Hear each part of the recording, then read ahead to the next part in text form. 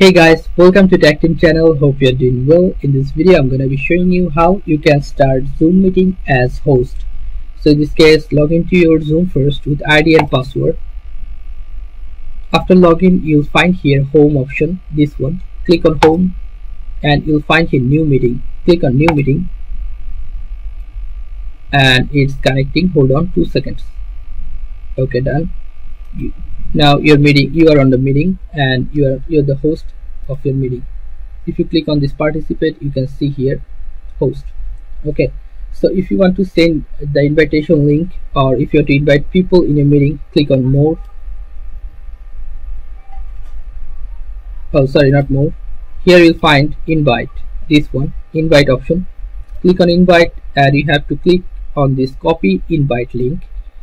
After copying link, you can send this link to anyone and they can use that specific link to join your meeting, like this chat box, this link. Anyone can use this link to join your meeting. So guys, this is how you can start a meeting as a host. There's another method, or you can do this going here, meeting, click here plus icon, schedule a meeting.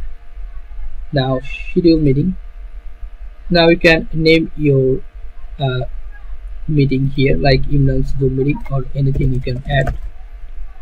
Then if you have any special attendees, write your name and then choose the date and time wisely, and if everything is okay, you can start. You can save. Before you save, click on this password and copy this.